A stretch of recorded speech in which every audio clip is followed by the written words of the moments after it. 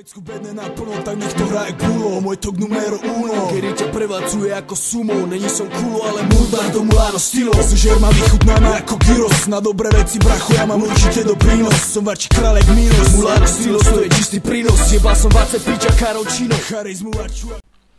Alright guys, what's up? So we played around with this scene. And well, last scene we were just looking at the lights, putting the lights in this scene. In this scene, we're going to be looking at the cameras now. To work with cameras in 3ds Max, it's pretty simple. What you need is to make an animation, you need a camera, and you need to make that camera move and record. And the camera is very important because camera is what you use for rendering. Okay, you can render using like front, and you can just press Shift and Q to render the front, and you get the front, but that's not really what you want. You want to render from cameras. You can even render from perspective using P, but if you click on the create key right here button, and then on the fourth here click on cameras, we have two cameras. If you got V-Ray, you're gonna have V-Ray cameras. I have used them before, but I always stick to the standard target camera. Now, to put in a target camera, you simply select the target camera. Easiest way is if you click P on the actual screen, you can actually just draw it in if you want. So you can just draw in the camera, but you can't really see it really well. You don't know where you're drawing it. So sometimes it can be a bit messy, but like that, I've just done it.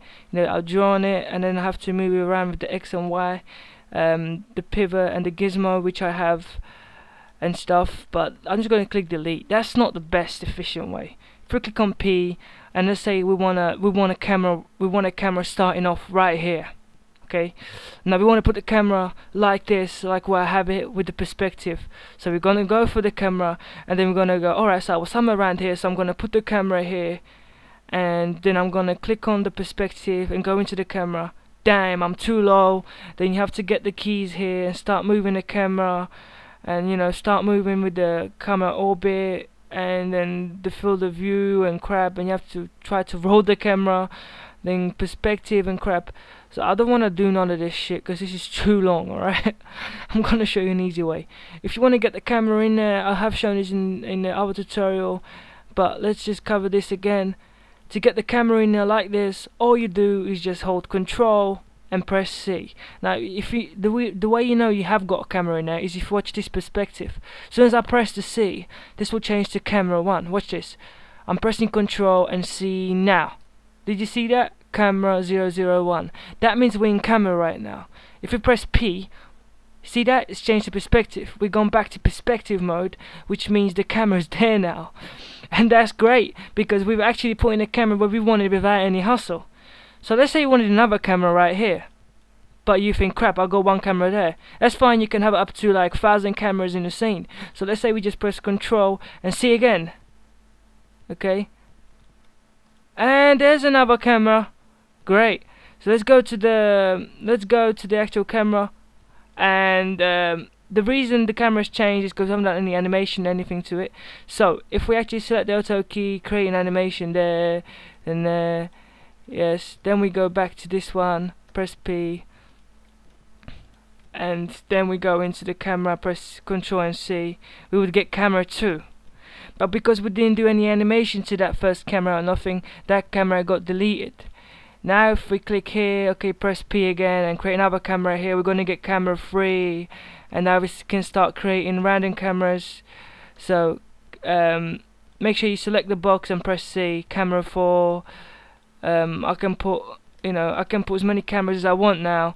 Actually, if you want to change the camera's position, let's say we take this camera right here, and we go here and press Control and C. So let's say we take this camera and press Control and C. We will change that camera's position to come right here. That's what I meant. So you don't have to set the keyframes, but you can select the camera and move it. So let's say we select this camera and we go down here, and we want to change that camera's position to come down here. We just press Control and C. The camera will automatically move right there. Now, this is very handy if you want to, like, you know, create cameras and you don't want to just put them in anywhere. You want the cameras to be where you actually want them to be. Now, I'm going to do a quick animation of the camera for you guys. Okay, now I'm going to start this camera off around here. I'm gonna press Control and C to put the camera in. Now I'm gonna do a quick test. I've never actually tried this before. Oops, let's try that again. I'm gonna actually try to move it over like that and create the actual animation. So I'm in the camera, I'm gonna auto key and set the key right there of the actual camera. So I haven't done that yet, so let's just move it up a bit and auto key. There we go. So we've got the camera there. Now if we move along, let's say 50, and we move the camera over, let's say like this. Okay, we have to move the bottom over as well, like there, and then we move this over there. We can see that the camera is moving. Now if we click in the middle, because we got the auto key selected, we can always change the direction of the camera between the middles. So let's say we changed it there. You see how that changed? Let's say we wanna go up a bit, so we can start off with the camera being up a bit, coming down, you know, and then as it comes around, we maybe go up again a bit. So you can see now the camera's animated. Now this is what we have in the camera. You can see. So this is the cameras. This is how the cameras work, and this is the cameras. Now if you go into the settings of the cameras, you have a stock lenses. Usually use a 24mm when you create movies and stuff, but it depends. You always usually just leave it at default and set your settings in the actual rendering setup panel. Right here, you click on costume and you want to render in HD, select HD, and then if you press C, go to your camera, you can see you've got your whole view in HD. If you press Shift and Q to render, what you're gonna do is you're gonna render in HD right now, because you actually set the whole thing to HD, which is pretty cool. So don't forget, okay.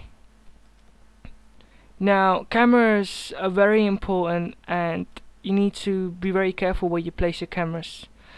That's the most of the things for a target camera. You can actually show a cone or show a horizon. You can actually show the environmental ranges, so what you're covering in the camera. Can you see that?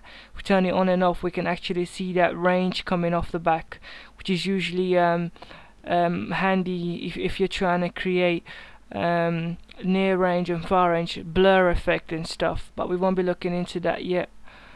If you want to activate, let's say if you want to activate, what's it called? If you go to right click on the camera, go to object properties. If you're animating and stuff, you can activate the blur control, but we'll look at that later on. Okay.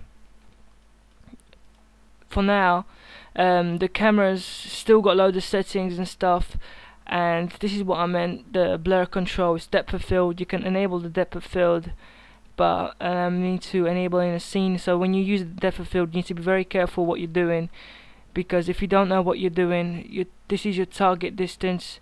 You need to make sure your target distance is straight on the object you want to be focused in on. So in this case, if I just go into the scene right here and go into the camera, this camera right here, and I render that, I'm not sure where the freaking camera is right now, so I would have to work it out and do a lot of things to make sure that I'm doing that. But do note that once you do run the depth of field, your rendering time is going to slow down dramatically, and you can see that right now.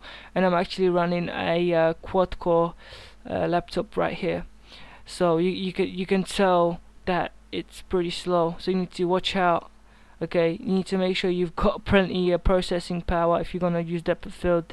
Usually I just use depth of field in Photoshop and After Effects. Facial depth and few things like sampling and passes and stuff, and this is all good stuff. So this is how you use cameras in 3ds Max. Hopefully I've taught you something today about cameras. Now we have just covered the cameras, so I can just say basic camera setup. Yep, we've learned that, so just tick that off.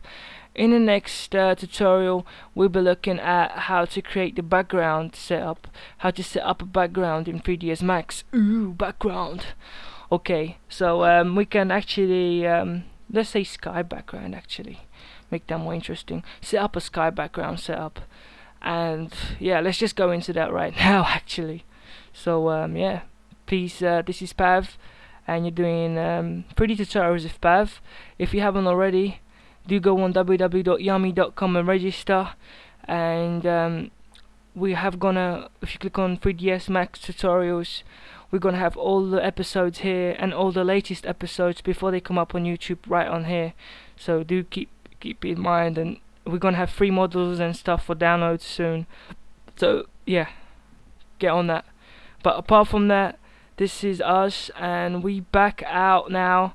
So let's go to this next tutorial. Peace out, guys. This is Pat 3D Tutorials, and I'm saying peace. Alright, and don't forget to please comment and hit that like button at least for all my effort. I would really appreciate that like, or you know, comment or subscribe, whatever. But yeah, like and comment would just really do my day. Peace out, guys.